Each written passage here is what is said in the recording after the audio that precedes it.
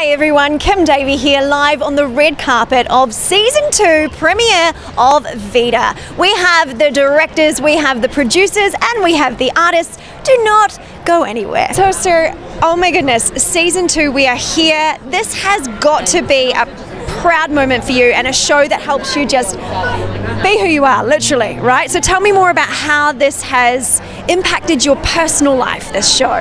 It's given me, the show has impacted me so much. Doing VIDA has given me so much confidence as an actor because of the way we're treated on set. I was able to have the liberty inside to be vulnerable, where you have to, work a lot as an actor and definitely and tell yourself, it's okay to go there and do this. I tell myself that, and but when you have the team that we have to work with, it's like, oh, I could just do anything, and it's surrender. And what a beautiful thing to be able to do that with your craft, to truly be like, okay, and there's like people around me love me, they do, and that's sometimes really rare to to find on a set, but with Tanya's leadership and everybody working together, it's like a beautiful thing that actually does make a difference.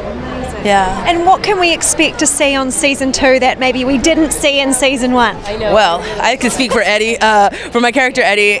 Well, there's so much that she's been through that now we'll see what things have changed, So it's a beautiful thing to what happens with the relationships with the two stepdaughters, Emma and Lynn. But then Eddy is also has all these other limitations, like she's totally handicapped. She can't move. She's got 3 broken ribs. She's completely just healing from so much, and not able to rely on them herself. Has to rely on Emma. And that's something that's a real challenge. However, all of these things get thrown at Eddy, and they're recovering, and they're poor. And so when you're going through survival mode, you do things that are out of character sometimes. And I really hope that when people see it, they'll have more empathy for people who do have struggles like Eddy and others, to be like, we all go through these things, and we're just human beings responding to the conditions we're in. Well, hey, amazingness, Season 2, fingers crossed, Season 3. Have a great night. Lovely to meet you. Thank you. See you.